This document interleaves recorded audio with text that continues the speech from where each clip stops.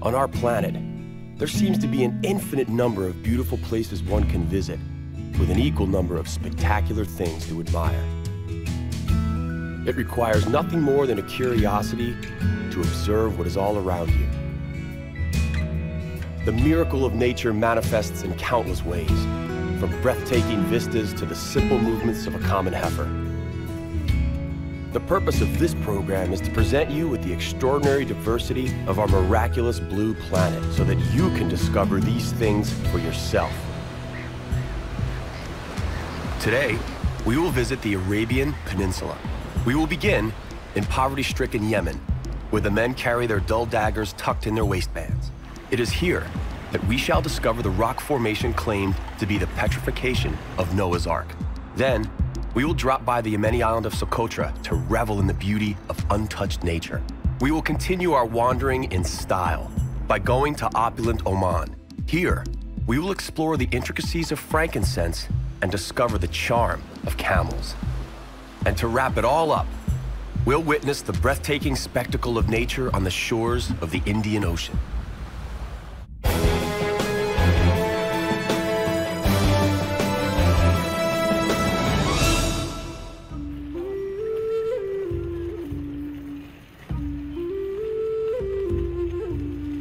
Yemen stretches across an area of 500,000 square kilometers and is surrounded by some of the world's richest nations.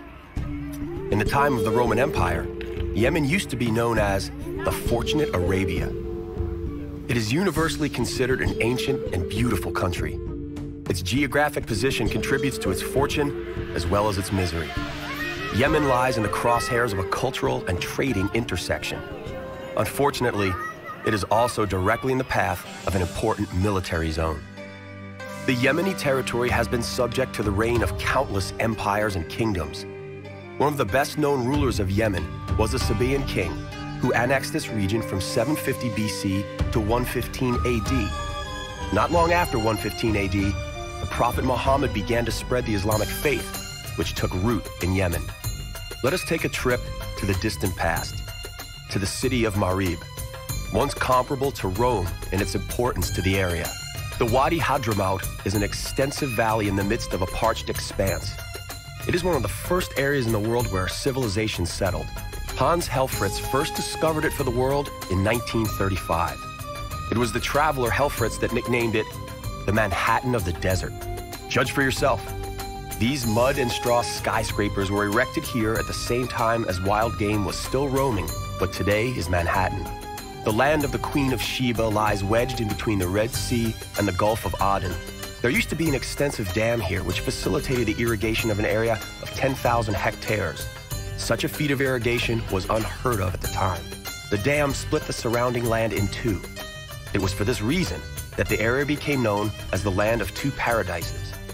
Though it is almost impossible to imagine, on this very spot, the Garden of Eden existed around 1,000 years BC, literally, right here. The topography has radically changed over the last 3,000 years. Well, something did survive the lapse of time. Look carefully at this rock formation. Doesn't it resemble a ship? The Yemeni people believe that this is the petrified Noah's Ark. It's almost as if the Ark fossilized, captain and all. The captain of the Ark was none other than Shem, Noah's son. The Yemeni believe that Shem became petrified because he refused to become a Muslim. In Yemen, one rule applies more so here than anywhere else in the world. Every man is supposed to carry a knife. We're not suggesting that there's anything wrong with that, but the fact is that most of these daggers are completely dull and meant only for ornamental purposes. The Yemeni jambiyas will differ in design not only depending on the status of their owners, but also based on the area where that owner lives. According to Yemeni custom, when a boy is no longer allowed to be among the harem, he carries a jambiya to symbolize that he has become an adult. The intricate patterns on the daggers often attract more attention than the dagger's blade. Here in Yemen, there are seemingly a countless number of places you can go to watch the craft of dagger making. Your dagger experience would not be complete without stopping to watch by a street vendor bargaining and squabble with a buyer. The scene bears a strong resemblance to a sporting match, complete with a clear winner. The seller always wins. However, the real purpose of our visit to Yemen is to witness the miracles of nature. Needless to say, here, there seem to be miracles everywhere. We must leave the poor Yemenis to their prayers and their everyday lives. The imams are calling their worshippers to prayer. And so, it is time for us to head for Socotra. This Yemen island occupies 1 full square kilometer and overflows with an unusual amount of nature's marvels.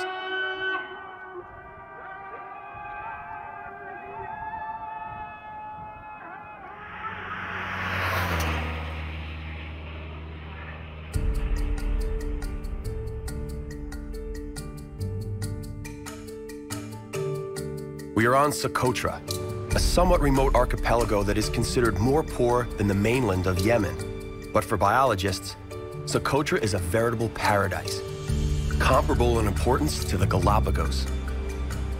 The unique and fascinating characteristic of the local fauna and flora is closely linked to its geological history. Scientists consider Socotra to be the most remote piece of dry land in the history of planet Earth. The high degree of endemism is the result of isolation. The endemism is what makes the entire archipelago a significantly remarkable location, both for its biogeography as well as in terms of evolution. 30% of the 900 plants here are endemic, and 10 species are unique. In fact, the pomegranate and the aloe plant originated here. There is so much to admire here.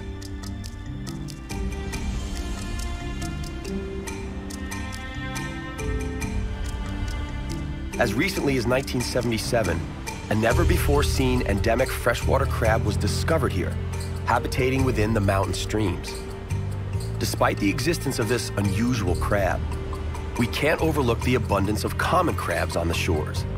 It would be virtually impossible to ignore them anyway, given their sheer numbers and the intricacies of their sand fortresses.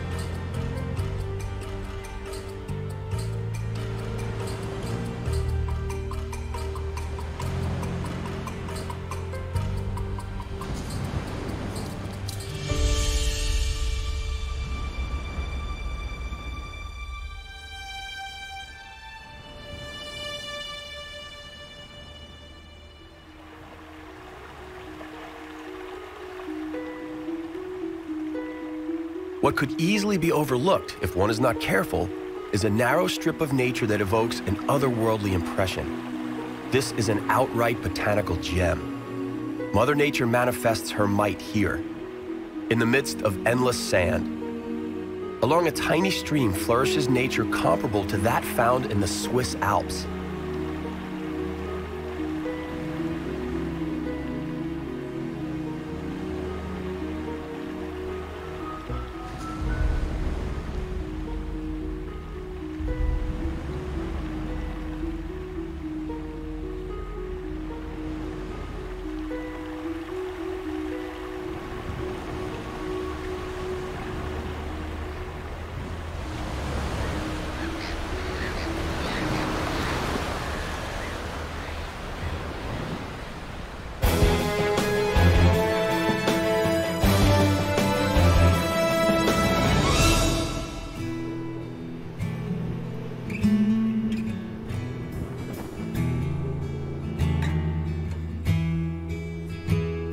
Everywhere you look, something utterly unique can be seen. The locals refer to these plants by a somewhat unflattering phrase. As far as we can translate, they are called the backside of an elderly fat lady with her head buried in the ground. Nevertheless, not even a hideous name diminishes the awe with which scientists view the Socotra desert rose. In order to survive in such harsh conditions, the plants here evolved so as to preserve water in an exemplary manner. Something resembling a small flask containing liquids forms a part of their roots, out of which the plants are able to draw energy.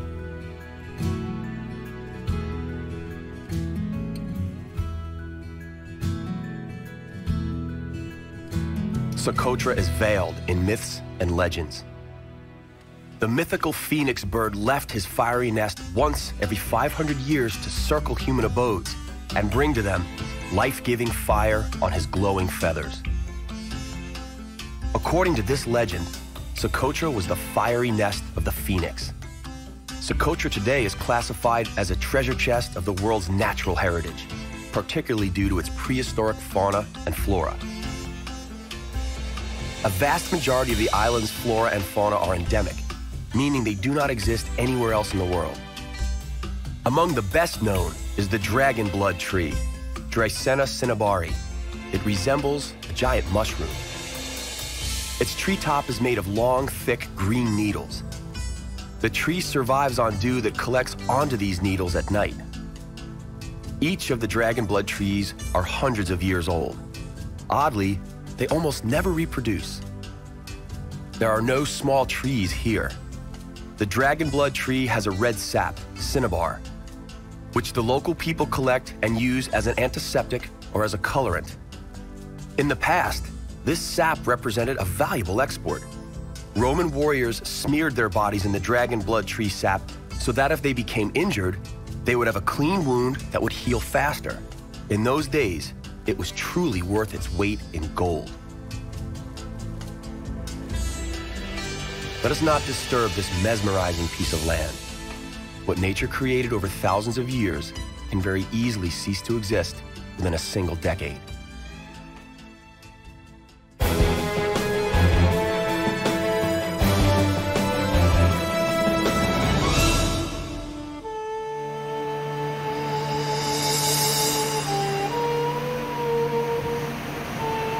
Welcome to the Sultanate of Oman. A sultanate is an unusual state system in which the sultan rules. It seems like something out of the 1001 Nights fairy tale. Welcome to Oman, a country that is still considered secluded and on its own. Despite the vast oil-based wealth of Sultan Al-Qaboos, who has aggressively sought to bring modernization to his country, Oman manages to preserve its traditions due, in part, to its lack of accessibility to the rest of the world. The greatest source of financial wealth of Oman may be oil, but the Omani landscape is blessed with a deep history and natural beauty that manifests splendor with literally every step. Magical wadis, what we would call valleys, are ever present. Wadis are created when the occasional water flows through dry regions, eroding the soil. Immediately after the rare periods of rain that occur, the water flows rapidly and creates the steep walls of the valleys. The most spectacular wadi in Oman is Wadi Shab. Its source is near the provincial town of Tiwi. The road into the pass meanders through some amazing natural beauty along irrigation canals.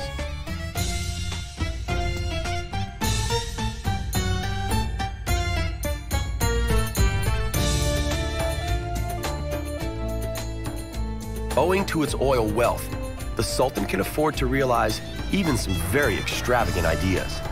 For instance, here, in front of the Sultan's palace, they lay red asphalt instead of a red carpet.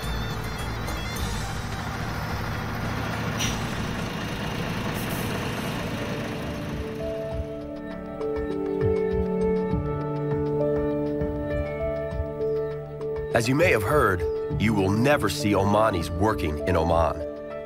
All the laborers are from poorer Arab countries, usually from Yemen. And so it is that even the harvest of the fruit in the Garden of Oman is done by foreigners.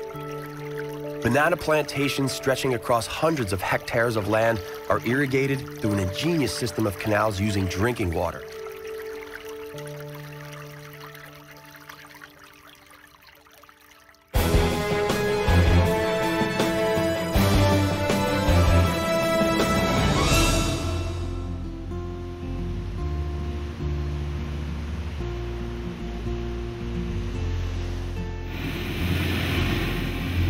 This, however, is exclusive of the natural underground wealth. Here, Mughsal spurts salty seawater from hollows. The pressure is so great that during high tide, a sort of sea geyser is created.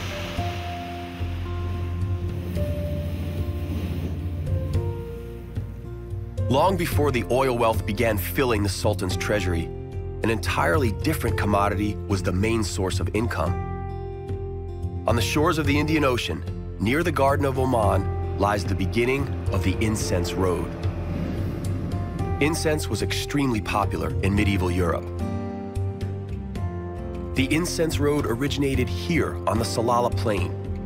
It was located on a bay which coincidentally had a port. The port was named Khor Rori and was discovered only recently. The real origin of the incense road, however, is right here in this crater, which appears to have originated in Oman.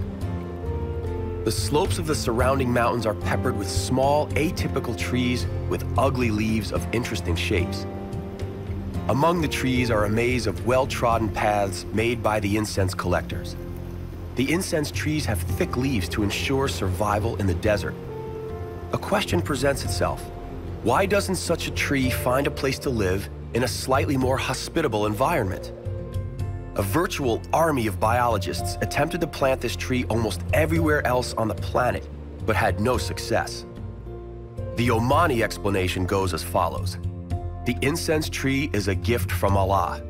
The land upon which it grows may not be sold. The owner who attempts to do so would thus indicate his arrogance for Allah and his gift. The incense trade thrives here. The incense road leads from the Rub al-Khali Desert, otherwise known as the Empty Space, west, all the way to the shores of the Mediterranean Sea. From there, it continues to Europe. When the incense reaches Europe, it is referred to by its Latin name, frankincense. Clearly, incense marketing was important as far back as the Middle Ages. Let's take a short trip up this incense road. Now we are off to Muscat. The first thing to notice in Muscat is a giant incense burner. It is in the Al Riyam Park above the Mutra Quarter. Thankfully, it functions solely as a lookout point because, should it burn, it would embalm possibly the whole of Oman. We are at the souk. Naturally, a traditional incense burner is the first thing we see. We conclude our own incense road here in the local stores. Different varieties of incense are available, including sandalwood. The place is enveloped in a lovely scent, which emanates through the entire souk.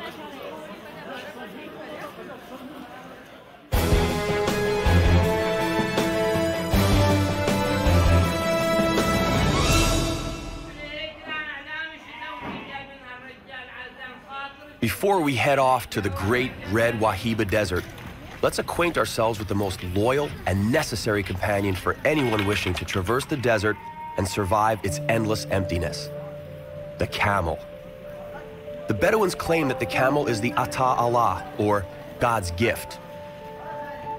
The camel is the best adapted of all animals to a life in the desert.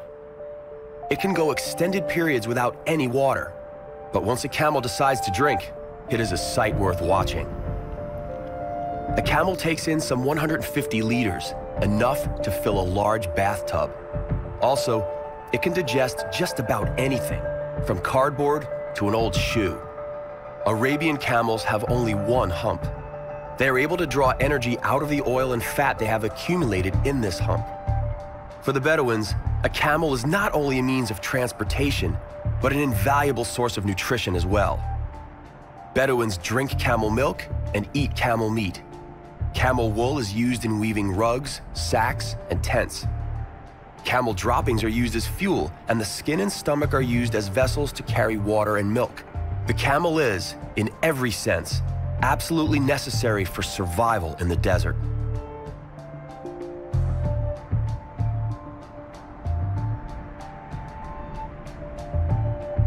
Welcome to what is very likely the most beautiful desert in the world.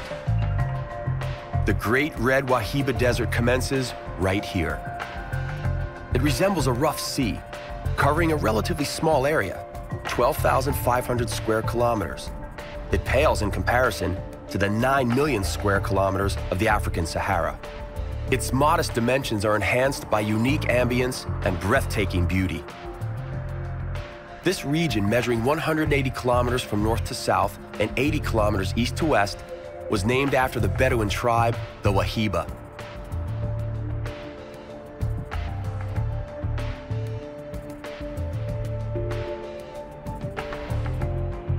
Sand dunes, measuring as high as 100 meters, are continuously enlarging as a result of the prevailing monsoon winds.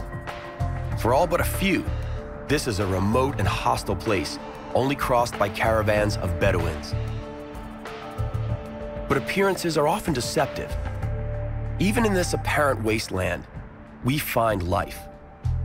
Having originated during the Quaternary period by the continuous impact of the southwesterly monsoons and northern trade winds, this desert is the home to 16,000 species of animals and 160 types of plants.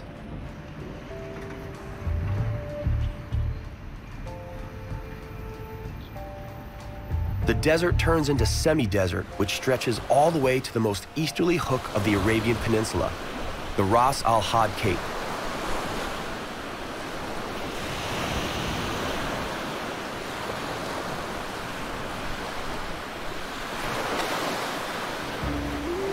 A stunning beach at the very tip of the Arabian world.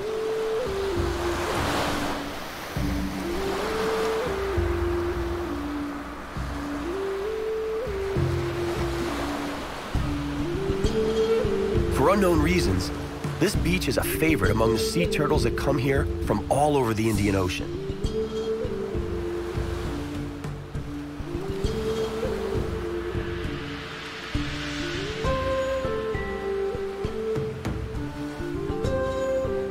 These huge sea turtles beach themselves from the ocean just past midnight. They emerge onto the beach in respectable numbers in search of the perfect spot to lay their eggs.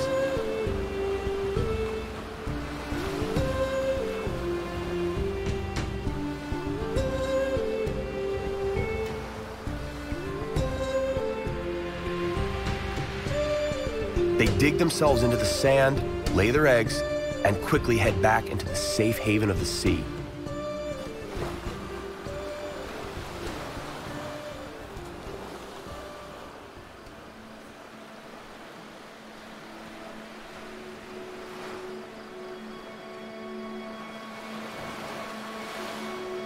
Sometime later, troops of turtle hatchlings follow into the depths of the ocean.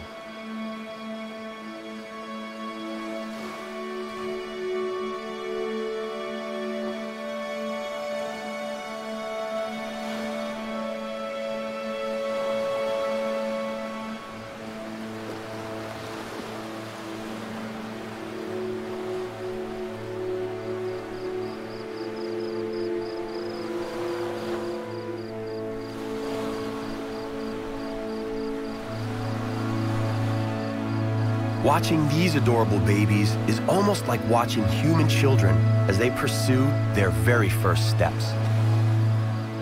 They must reach the waterline before dawn, as the heat from the rising sun would scorch and kill them.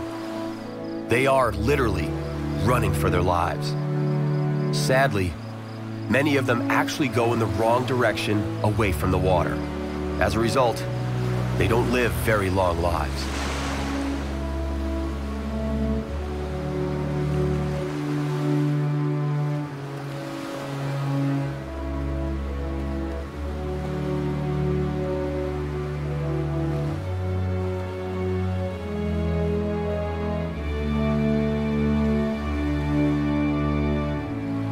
For those that make it into the Indian Ocean, we wish them bon voyage.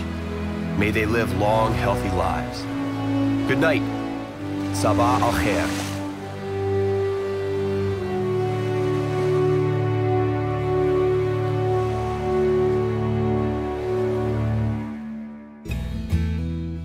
Our journey to the miraculous nooks of our planet comes to an end, for now. On the next exploration of our compelling and bountiful planet Earth, we're going to the Caribbean. We'll discover an ingenious and very considerate way to visit the rainforest in Antigua. On Barbuda, we will watch a colony of magnificent frigate birds. From the Caribbean, we'll go to New South Wales, one of the Australian territories. The breathtaking Blue Mountains are a favorite destination in New South Wales for tourists and mountain climbers alike. Then, we'll return to the Caribbean. We'll venture to the British Virgin Islands. That's all right here on Miracles of Nature. We hope you'll join us.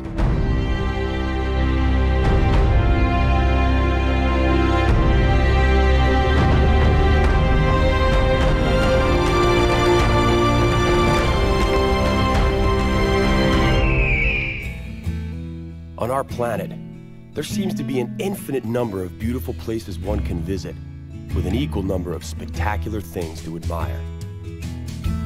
It requires nothing more than a curiosity to observe what is all around you. The miracle of nature manifests in countless ways, from breathtaking vistas to the simple movements of a common heifer. The purpose of this program is to present you with the extraordinary diversity of our miraculous blue planet so that you can discover these things for yourself. Today, we're going to the Caribbean. We'll discover an ingenious and very considerate way to visit the rainforest in Antigua. On Barbuda, we will watch a colony of magnificent frigate birds. From the Caribbean, we'll go to New South Wales, one of the Australian territories. The breathtaking Blue Mountains are a favorite destination in New South Wales for tourists and mountain climbers alike. Then, to conclude today's adventures, we'll return to the Caribbean. We'll venture to the British Virgin Islands, where we will have the chance to admire beautiful white beaches and crystal clear turquoise waters.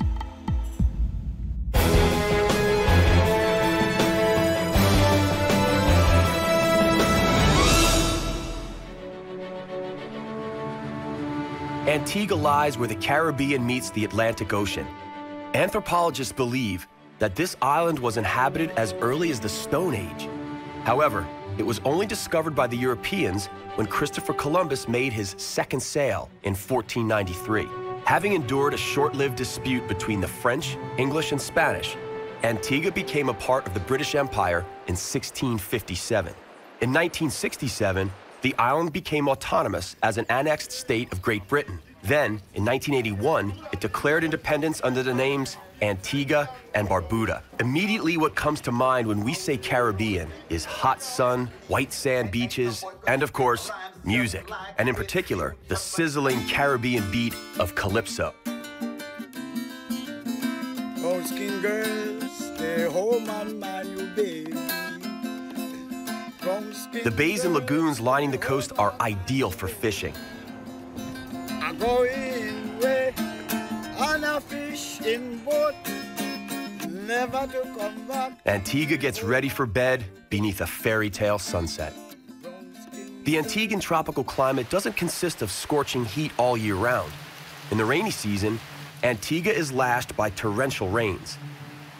The rain ensures sufficient moisture necessary to nurture one of Antigua's main attractions, the tropical rainforest reservation and its indigenous vegetation.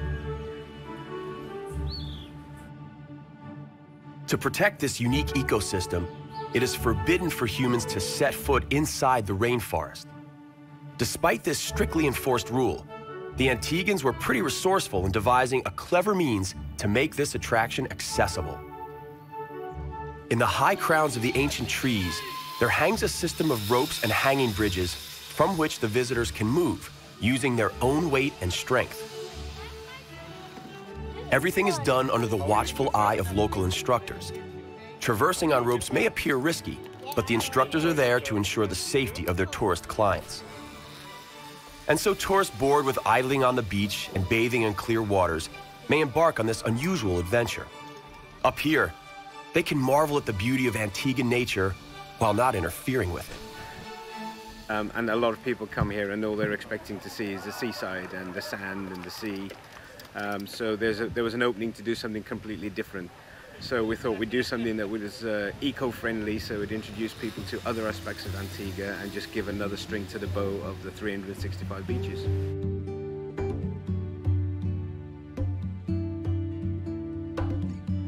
Antigua's elaborate coastline offers plenty of hidden bays and lagoons. During their rule, The English picked a bay in the south of one of the islands to create a port. It was given the simple name, the English Harbor. Today it serves yacht enthusiasts from around the world. On the eastern part of the island, there is a fascinating rock formation known as the Devil's Bridge. The surf hollowed a series of crevices and holes in the limestone, out of which geysers spur. Mother Nature manifests her might with giant waves that unceasingly devour the rocky shores. The heavy demand by neighboring islands for the pinkish sand of Barbuda has spurred the sad business of trucking this treasure to the port. The heavy demand is, of course, fueled by the boom of the tourism industry.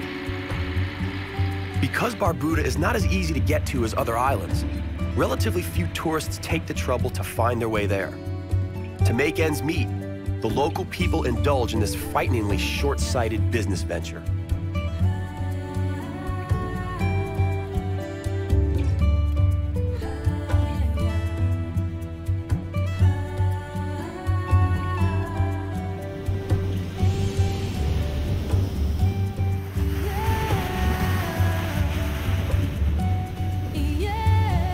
The beaches here are as lovely and unspoiled as you would find on any of the neighboring islands. But in this case, they have the added feature of being secluded and thus deserted, making them ideal for those who truly want to get away from it all.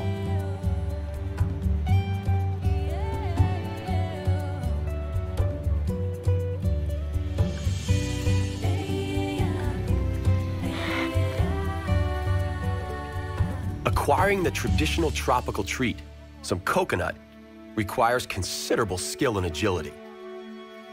Barbuda does have its own miracle to share. The biggest colony of magnificent frigate birds in the Caribbean is located here in the Coddington Lagoon. According to American ornithologists, there are 2,000 of these birds nesting here.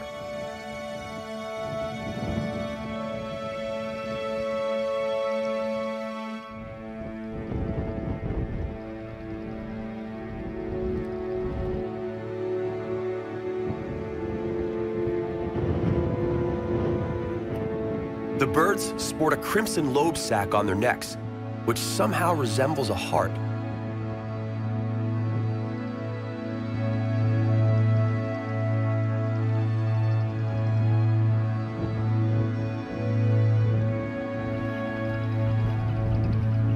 Despite inhabiting coastal areas, frigates do not swim. Their feathers do not contain the chemical that repels water.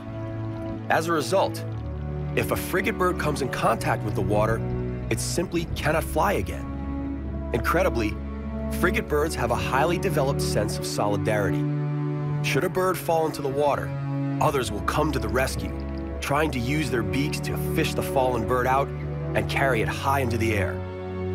When they get their friend to a sufficient altitude, they drop him. The idea being that as the bird's wings dry out from the warm air, he will be able to resume flying and hunting. During the mating season, the lobe sacs of the male birds inflate to admirable proportions. Female frigates lay a single egg a year. After the eggs have hatched, they diligently look after their young.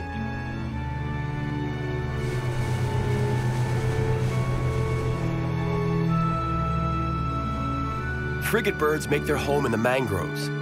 It is ideal for hatching eggs and for providing shelter from the elements. Mangroves also shelter the island from giant waves, and in particular, hurricanes.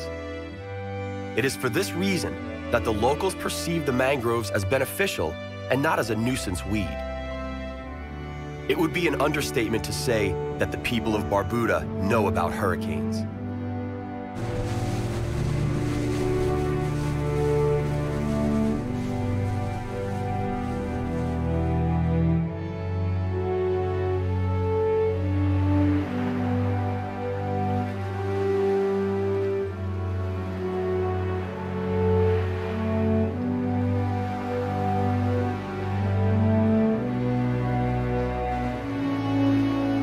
And so we must bid farewell to the islands of Antigua and Barbuda.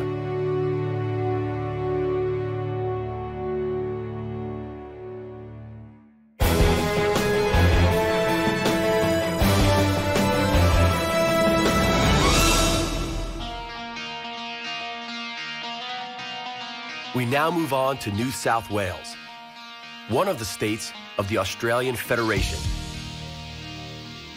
Is there anyone who does not know the two most familiar of all Australian animals? One, of course, is the koala bear. This one seems to be lazily dozing on a eucalyptus bough. The second, and equally as infamous, is the kangaroo. They are so dear to the Australian people, they are included as part of the Australian national emblem. They mostly inhabit an area known as the heart of the country.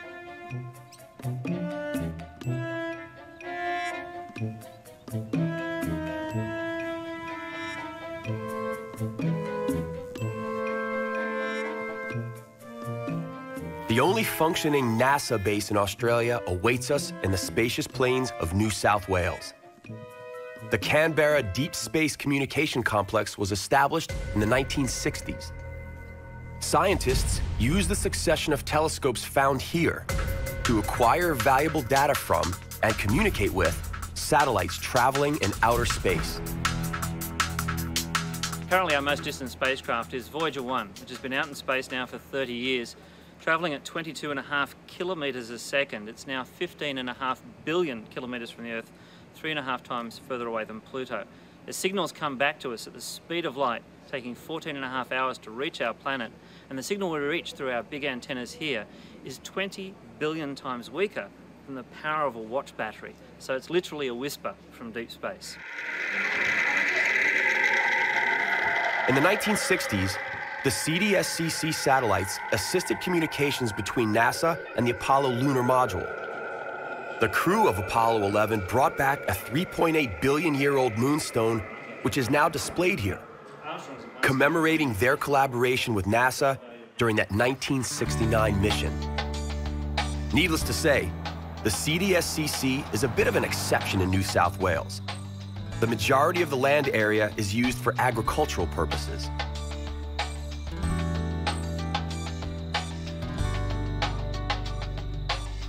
Due to its altitude, this plateau is somewhat different in climate from the nearby subtropical coastline. The landscape has an almost European feel to it.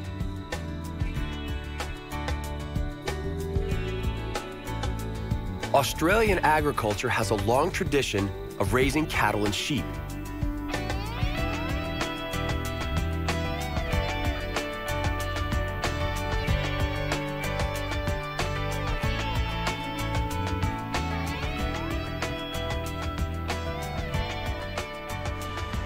On the other hand, Sydney, the capital of New South Wales, is known for great surfing and kiting opportunities.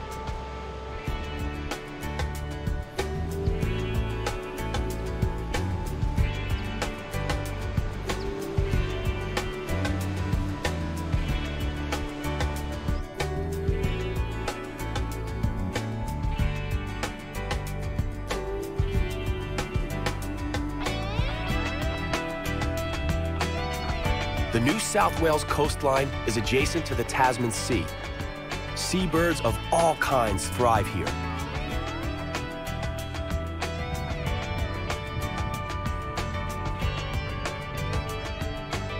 The Australian pelican is native to these waters. The question is, who happens to be the superior fisherman, the pelican or the human?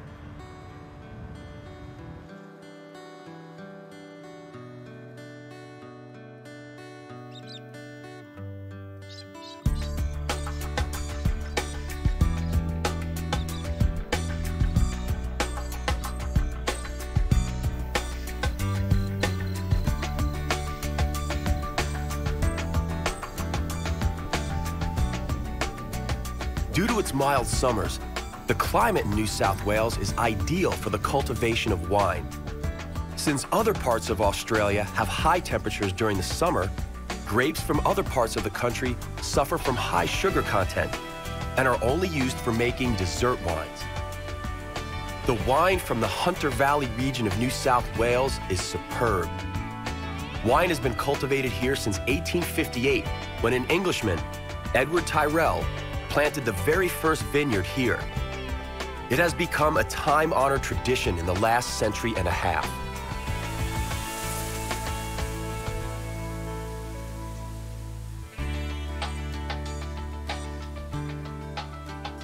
As we head toward the coast, the character of the countryside gradually changes.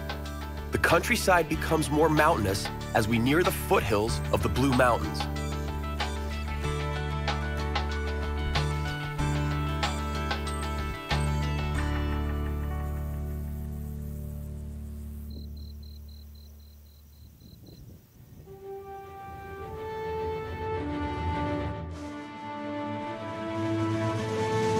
The Blue Mountains form a part of the Australian Great Dividing Range.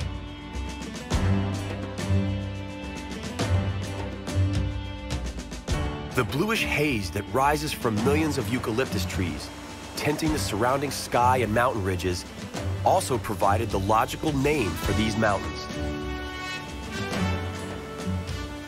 During the early days of colonization, the Blue Mountains represented an insurmountable barrier to westward progress. The first pioneers followed river valleys, but their efforts were always brought to an abrupt halt by vertical rock faces. The mountain massifs had to first be conquered in order for the plains of New South Wales to be made accessible for settlement.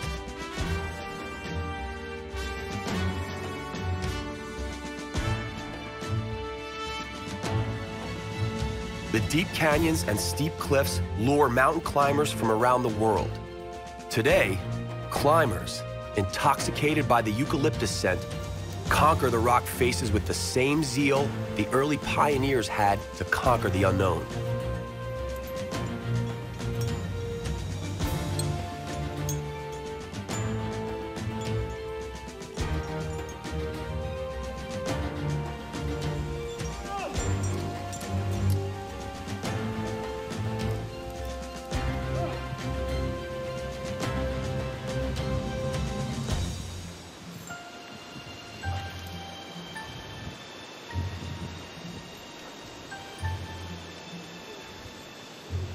The local technological wonder is the zigzag railway.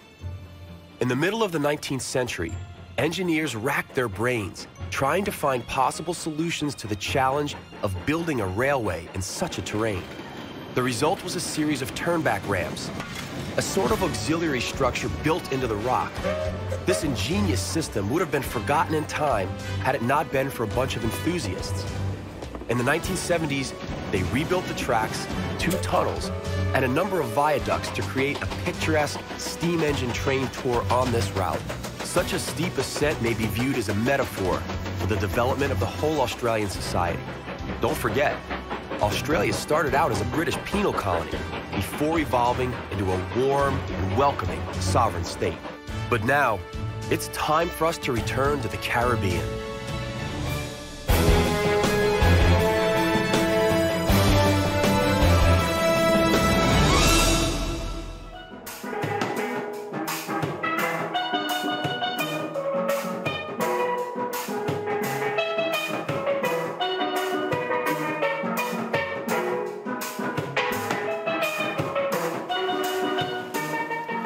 We're back in the paradise of the Caribbean, filled with sun, magical beaches, clear waters, and calypso. Christopher Columbus also discovered what is now the British Virgin Islands during his second sail in 1493.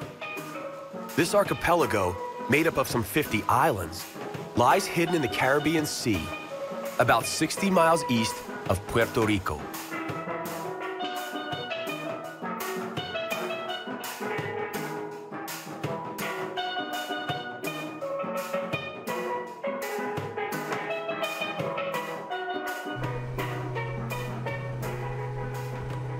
This stunning place was inhabited by a South American tribe of Indians called the Arawak as early as the year 100 AD. In the 15th century, the Arawak tribe was driven out by the more aggressive Carib tribe.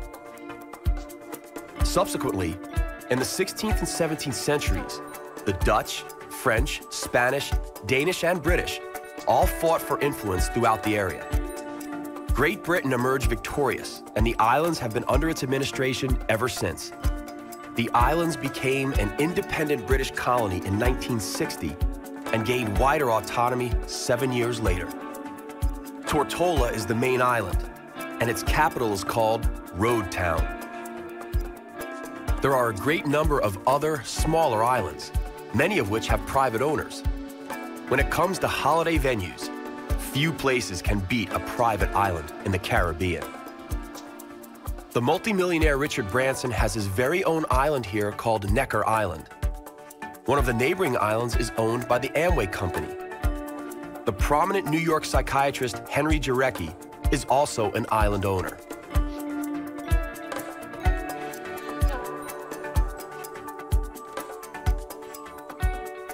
Hundreds of thousands of tourists flock to the British Virgin Islands, or BVI, each year in search of the perfect holiday. As a result, the BVI are among the most thriving regions of the Caribbean.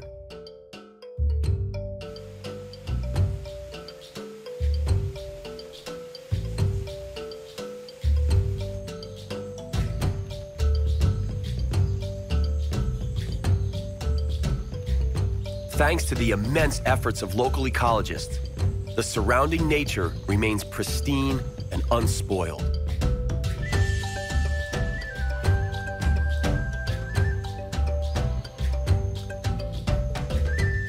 A variety of tropical crops thrive in the rich soil.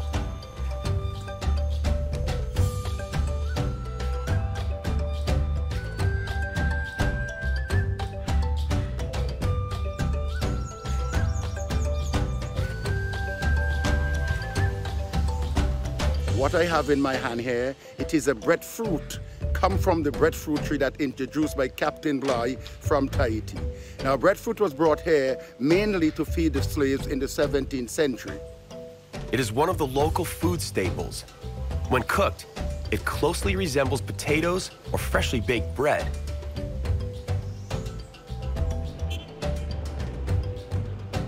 The most popular sport here, as in Antigua, is cricket, a true British export.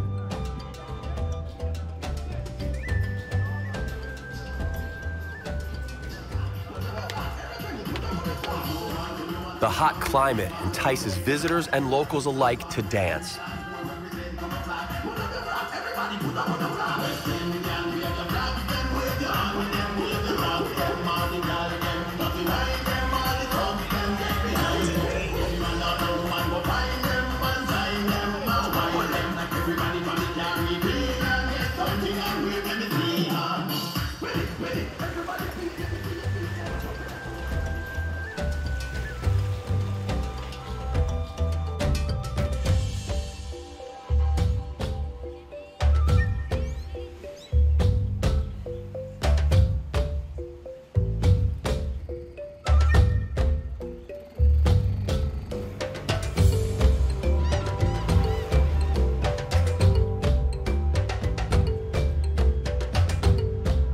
Travelers are attracted to the BVI by steady winds promising ideal sailing conditions. Here, you can see yachts of all imaginable shapes, sizes, and colors.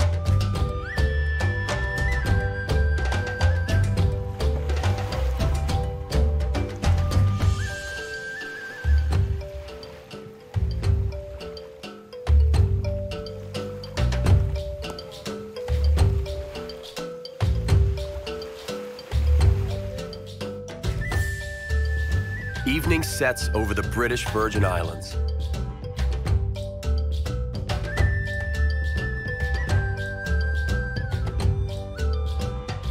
The weather isn't permanently sunny and peaceful.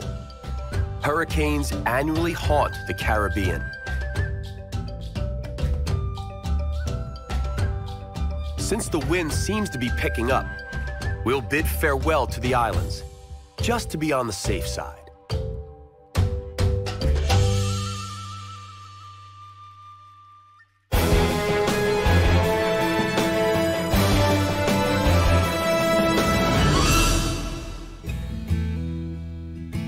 Our journey to the miraculous nooks of our planet comes to an end, for now.